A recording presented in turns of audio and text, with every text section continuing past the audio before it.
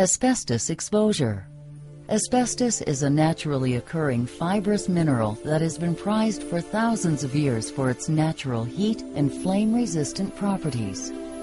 The natural fibers of asbestos can be easily separated into thin microscopic threads. While these unique properties make it quite useful, particularly in industrial situations, they also make it very dangerous. During their manufacturing, installation, and use, these microscopic fibers can break off and become airborne. When they are inhaled, the fibers become lodged in the lungs. Over time, this exposure can cause serious health problems. In fact, asbestos is so dangerous, it is estimated that up to 1/2 of the people who work around asbestos will develop some kind of asbestos-related disease. Throughout the Industrial Revolution and even into the modern times, people knew about the dangers of asbestos exposure.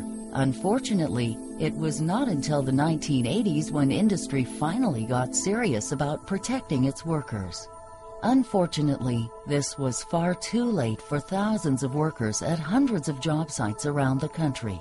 Asbestos is used in a variety of products and industries, including insulation, automotive clutches and brakes, paper, floor tiles, and more.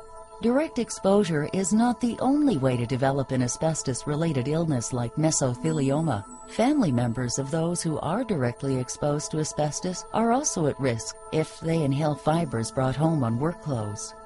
To learn more about mesothelioma, visit the Mesothelioma Applied Research Foundation at www.curemeso.org or contact us at 1-866-404-5805 or info@mesovideolibrary.com.